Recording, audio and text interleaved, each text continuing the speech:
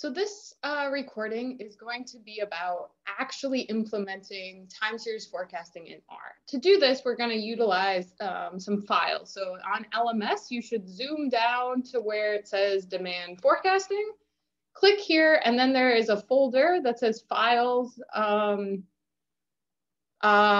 for forecasting, and you can see there are 3 such files. There's an R file, which we'll use. There's 2 CSV files, a Kings and a New York Births file. So please download these, save them somewhere, and keep track of where you save them, and then open up this file, okay?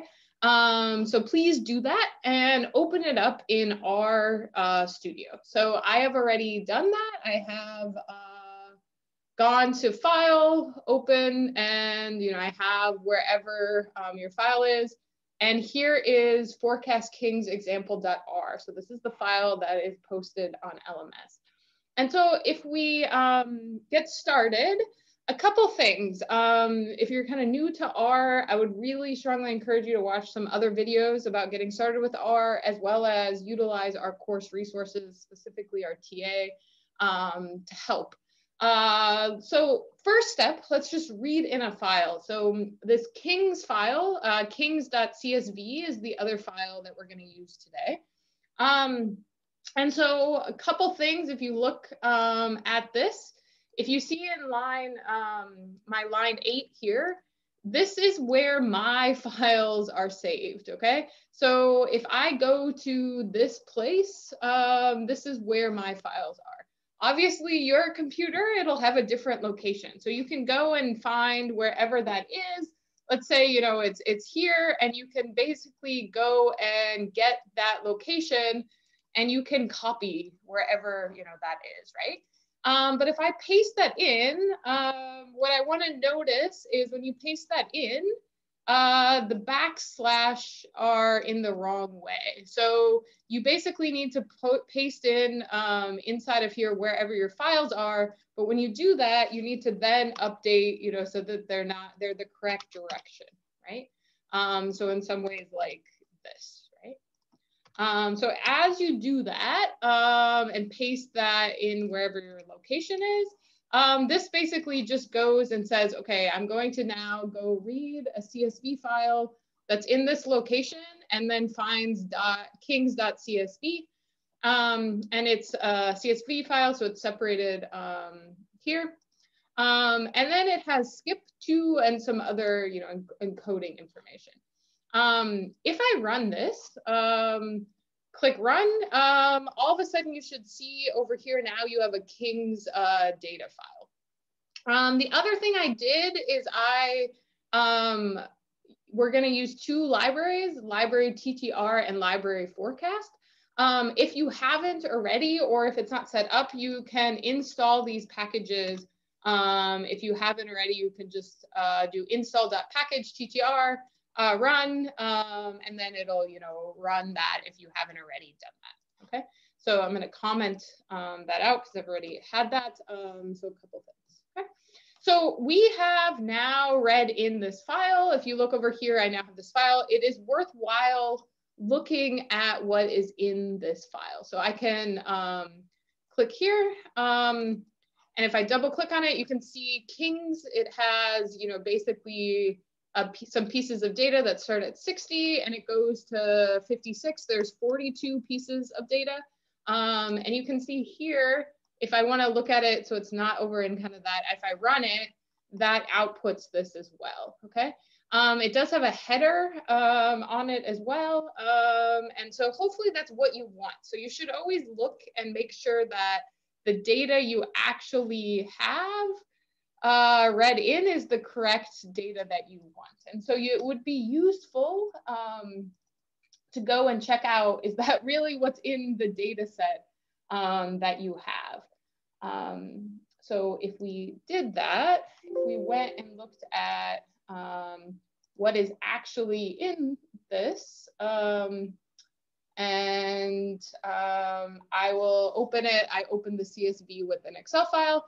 You can see that, okay, cool, yeah, the first piece of data is 60 and it goes to 56. And why am I not getting this stuff is because of this function here that says skip to. So I skipped the first 2 lines of my CSV, so it basically ignored these 2 and it started here. You'll notice it doesn't also have the X, like it just has 1 piece of data. So everything is cool. I know I may be spending some time on that, but it is worthwhile to make sure you're actually reading in the right information. So we're good to go there. So we've now read in our data.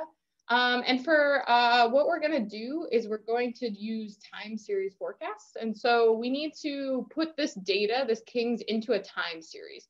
So this is a data structure. TS is a data structure. That's a time series. Remember, a time series is a fancy name for on the x-axis, we have time, and the y-axis, whatever data we want. Okay, so by this line, if I run that, it can see here now I actually have Kings time series. It's just a time series with Kings. You can see over here, we now have this data set. It's from 1 to 42. And I'm just gonna print it out by running this here. And you can see, just again to check, it's now a time series. It starts on 1, ends in 42. The frequency is 1, meaning it repeats every 1 period. And all it did was it basically added an x-axis to our data. Just to check again, we have 60, it ends at 56. Okay, cool, everything got read in properly. Let's now, reminder to time series forecast, the first step is to plot the data and identify the components in our data set. So I'm going to use plot.ts. And then I'm just going to plot whatever I called this, which is here. And then just to make it a little bit easier to see, I'm going to make it have these O's. And so now you can see over here, we have our plotted data. So on the x-axis is just from period 1 to 42. And then on the y-axis, it has the age of death of our Kings of England. And if we look at this, our first step is to plot the data and then see what systematic components are in our data set. If we look at this, you can see it doesn't really look like any repeatable situation, like every so many periods it repeats. It also doesn't look like there's too much of a trend. And so I would say this is a stationary data set that the only systematic component is level. So we've learned a couple different ways to forecast a stationary data set. The first one is just a simple moving average. And so let's forecast periods beyond, period 42. Let's forecast in the future that, okay? And so to do that, we're gonna use something called SMA. And so maybe you don't know what SMA is. So I'm gonna go in the console and I'm gonna go $SMA and I'm gonna hit enter.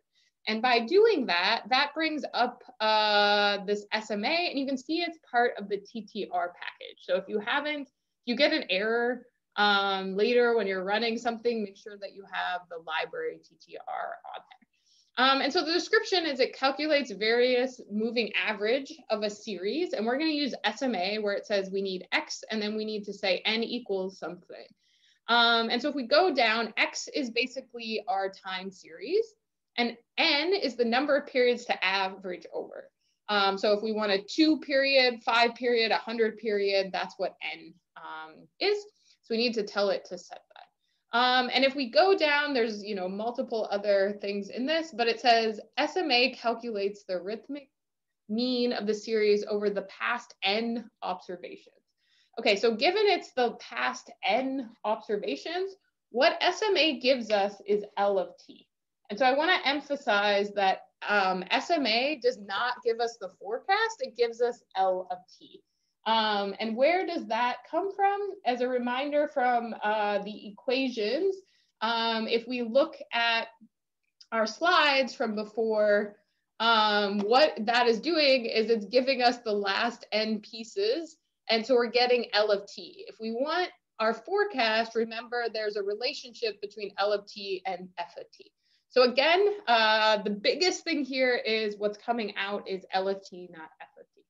Okay, so great. So basically it says if we look here, we need to give it our time series and then say how many periods. So let's do 3. Let's do a 3-period moving average. So I'm just going to call that King's time series SMA3. You can call it whatever you want. And we're just going to use SMA3 King's time series. Again, that's what we already made into a time series data up here. And then N of 3 means we're going to do a 3-period moving average. So if I run that, okay, so now you can see up here, we also have this piece of data, and I'm just going to print it out to see what's going on. So as you can see on the bottom here, we now have another time series. So what we have of the LATs, you can think of LATs as another time series. It's just a smooth version of that. It starts in period 1, goes to 42, and its frequency is 1, so similar. But you notice here the first two are NA, not available. Why is that?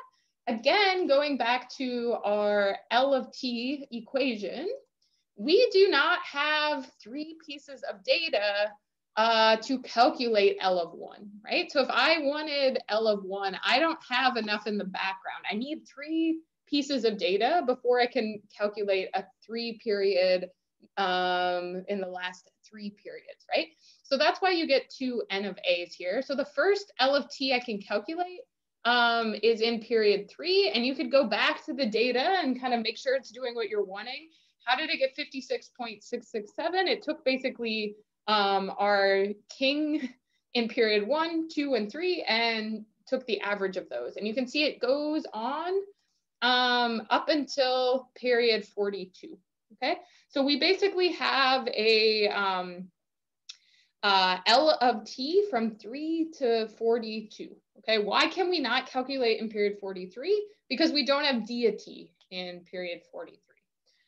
So that gives us, again, L of T. Now the question is, what is the forecast for period 43? And so we could, if we wanted to try, we could say, well, give me the value for period 43, okay? And what is going to happen if I do this? What's going to happen is you're going to get an error, not available. Why? Because, again, we don't have anything in here. It only goes to periods 42. So remember, the key thing is that the forecast in period T plus N is equal to L of T. So if I want the forecast in period 43, I need L of 42. So this will give us then my forecast for period 43, which is 67.667, okay? What if I asked you for the forecast for period 100? What would be the answer to that? Well, the answer to that would be still whatever was the last one we could, L of T, and then it's still 67.667. This is because, remember, F of T is equal to L of T minus N. So no matter how much into the future, you get the same because it's a stationary forecast. But so now you have implemented a time series forecast smoothing average using R.